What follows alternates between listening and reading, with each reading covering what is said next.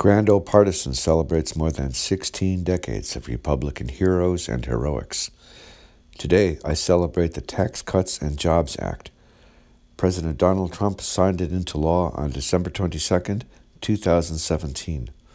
The legislation had been introduced by Representative Kevin Brady and passed by the GOP-controlled 115th Congress. Republicans had brought about the most comprehensive tax reform in 3 decades. Said the president, quote, "All of this, everything in here, is really tremendous things for business, for people, for the middle class, for workers. I consider this very much a bill for the middle class and a bill for jobs. And jobs are produced through companies and corporations, and you see that happening. Corporations are literally going wild over this. I think even beyond my expectations, so far beyond my expectations." President Trump was right.